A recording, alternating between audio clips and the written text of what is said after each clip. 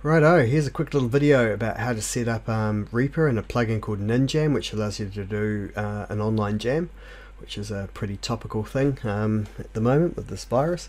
So first of all, get Reaper if you don't have it already. It's an audio recording program. It's pretty cool.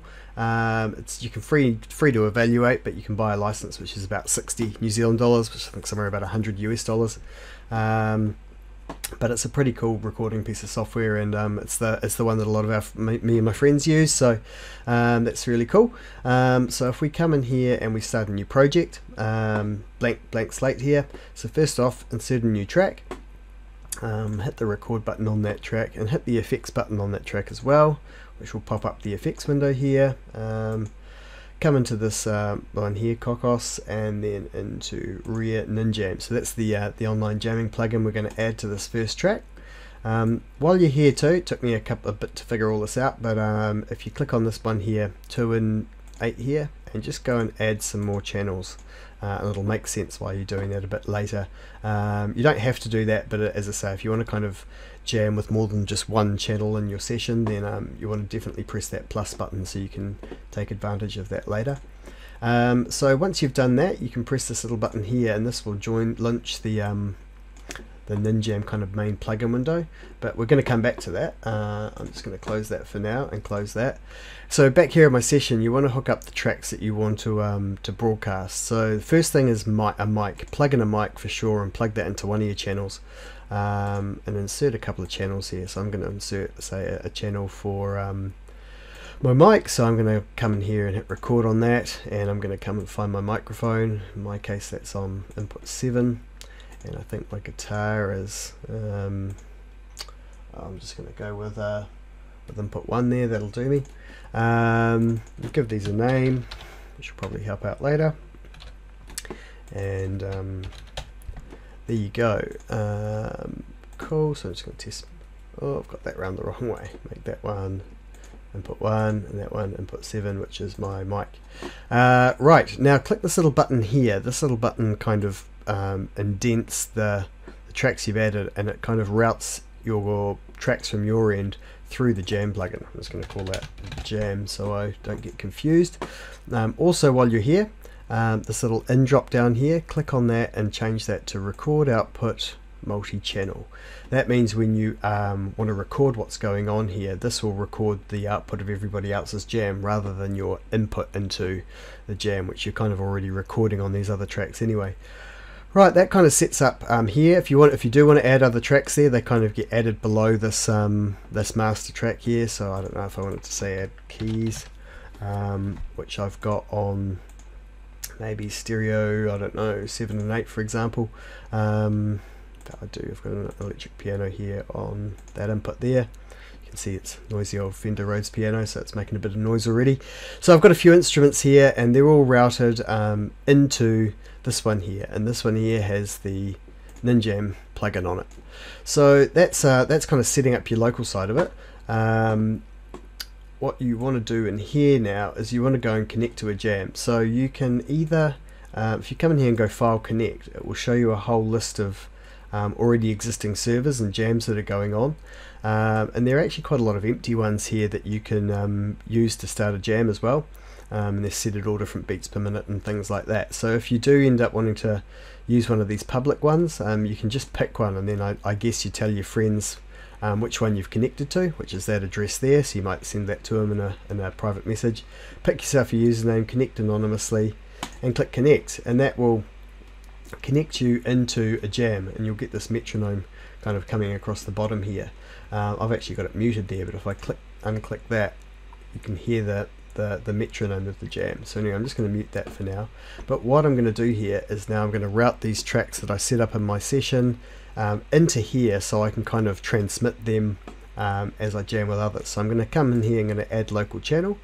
So first of all, here you've got these different inputs, and these ones here you can kind of use to route things from here. So for example, I'm going to make the first channel here my mic, and you've got different channel types. So this normal NinJAM channel type is the one you use when you're jamming. So if you've got musical instruments, you set them to that one. But if you've got voice, set it to voice chat. and that means that when you talk it will kind of broadcast it instantly rather than kind of in this time synced jam kind of mode. So I'm going to add a mic there first and foremost. I'm going to set that to input 7, and then I'm going to add another choke channel here, and I'm going to say that's my guitar, and I'm going to have that on say 1 and 2, and then I'm going to add another local channel here. Just going to disconnect there while I do this, and I'm going to say call that my piano. And I'm going to set that onto 3 and 4, and I'll show you why these relate here. So the 1, 2, the 3, 4, and the 7 I've set up here. If I come back to my mixer, my Reaper main window, where's my mixer? One of these windows I've got in the background here, I'm sure. Right, so here I can see my keyboard, my microphone, which is over there, and my guitar. And by using the route button here, I can kind of route these different instruments to these different broadcast channels, I guess you could call them. So for example, I'm going to route my mic to 7 and 8 because I put my mic on channel 7. I'm going to route my I do here my guitar to 1 and 2, which it is already, and I'm going to route my keyboard here to 3 and 4. So now in my over here in NinJAM you can see my mics in the first one here, my guitar's on that one there, and you can, as I say, you can see the background noise of my piano there on 3 and 4. So each of these channels does use bandwidth, so kind of you don't have to have multiple channels, you can just have one and push everything out that. But if you want to kind of break up the different ones, you can do that there. Right, now we can kind of go and connect to a session. I'm just going to go and connect to an existing one so you can kind of see what it looks like when other people join. So I'm going to connect to this one here. There's 4 people in it, and it looks like there's 8 spots. So I'm just going to connect anonymously to that one. They're coming up to T's and C's, just accept that it's there. It's all about if you make the next #1 hit, who's going to own it. Right, once you click accept here, you'll hear the metronome in the session. I'm just going to turn that down.